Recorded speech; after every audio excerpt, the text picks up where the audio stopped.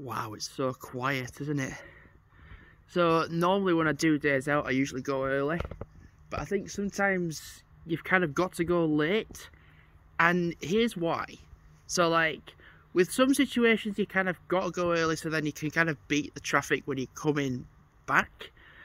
But like, for example, right now it's 3:34 in the afternoon still, so it's not really evening, so it's still afternoon.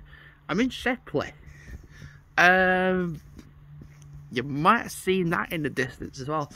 So I'm not going to walk too far because I want to walk, literally walk up there. So yeah, this is Shepley. So many times I have just kept going to Denby Dale and then just, you know, got the train to Denby Dale, done round Denby Dale, and then just come back. So I was looking at the line, I was like, I didn't really want to go to Lockwood, not really Berry Brow. I've done, what's it called? Brockles already, which took 5 minutes, but I was there for like 2 hours. So I was kind of like, Shepley was one of the places I wanted to go. And you can kind of see in the distance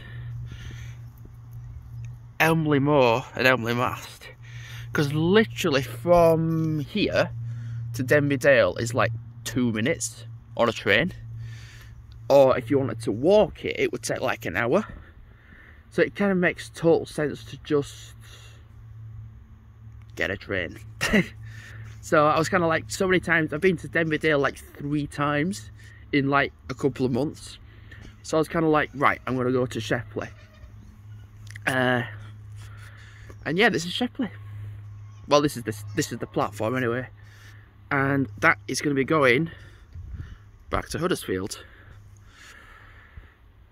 Because literally this is kind of a day out that I didn't plan on doing. Because like, I was just kind of like, well, this morning I did a 10-kilometre walk with my dogs. I went round to the edge of Nottingham Moor, and then came back, did a 10-kilometre walk, had a couple of hours of rest, and then I ended up being like, well, I'm just going to get a bus to Huddersfield.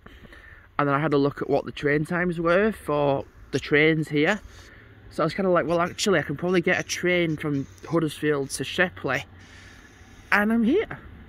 Easy as. I was kind of like, yeah, I might just walk around Huddersfield, but like,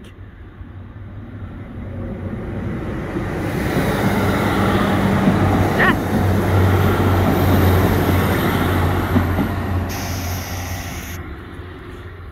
My parents know I'm here, because I was like, I'm just going to go to Huddersfield, but I'm going to get a train to Shepley, because I was going to do this on Tuesday, but I think it's probably better to do it now.